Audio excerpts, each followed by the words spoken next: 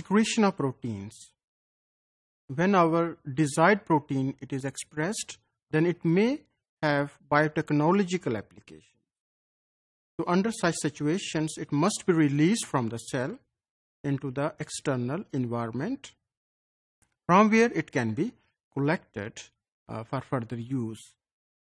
So for this purpose, microbes must have efficient transportation system, so that when protein it is being synthesized within the cytoplasm, then it must be efficiently transported across the inner or outer membrane of microbes.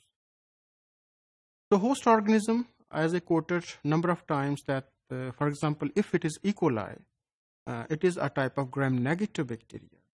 If we have a look on its structure, then this host organism, it contains two membrane system. First membrane, it is called as inner membrane or cytoplasmic membrane, and after the cytoplasmic membrane, on outer side, a cell wall is present, and then external to the cell wall, an additional membrane is present, which is called as outer membrane. And the space between outer and inner membrane, it is called as periplasmic space. Now the expressed proteins, it can be transported from the cytoplasm to the periplasm, and then from the periplasmic space to outside the cell.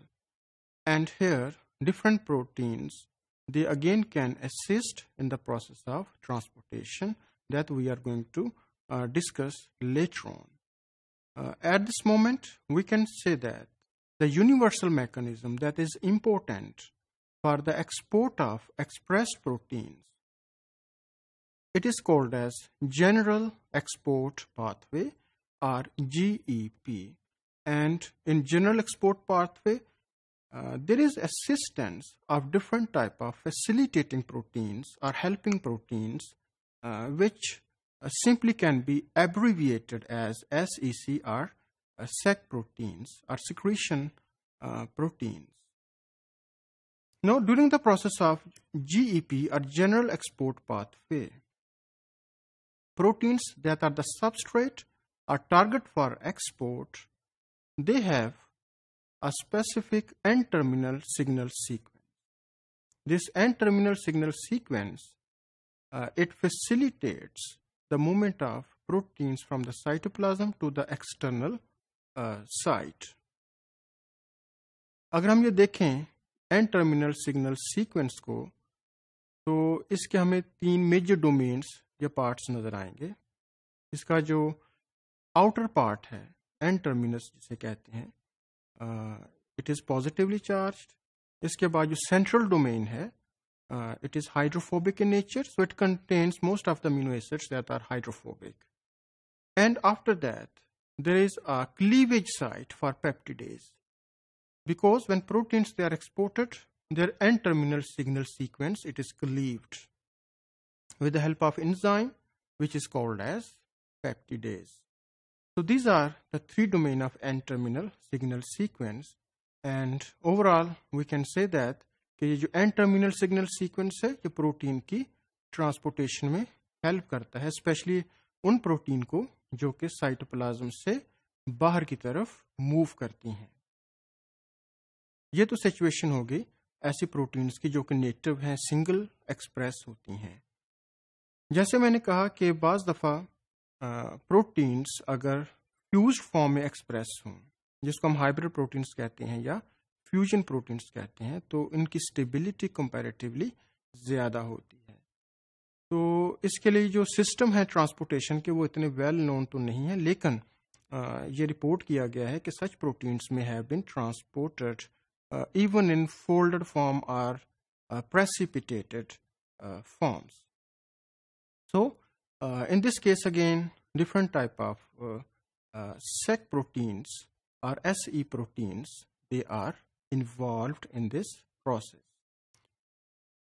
The export of fusion protein, it was first time reported around 1978 when workers were able to report the transportation of such fusion proteins like the proinsulin from the rat along with some beta-lactamase enzyme. So such fusion proteins, they were exported successfully in case of E. coli.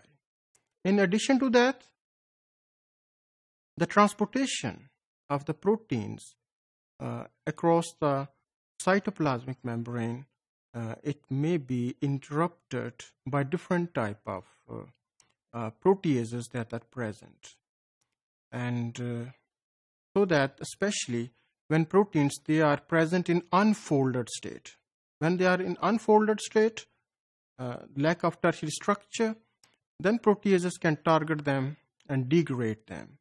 So to avoid this, there are certain families of chaperone proteins within the periplasmic space, like DSBA protein or chaperone. So this DSBA chaperone protein, they can introduce disulfide bonds in target protein like alkaline phosphatase, suppose, so that they can be prevented from degradation. Otherwise, if such chaperone proteins are not there, like DSBA chaperone protein, so alkaline phosphatase, it will fold very slowly, and even if protease target them, then they can also be degraded.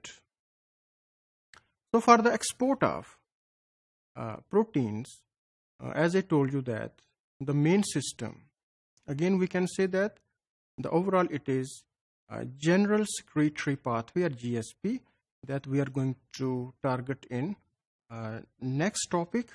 And in this pathway, different set of proteins, they are facilitating the movement of proteins across the membranes of microbes.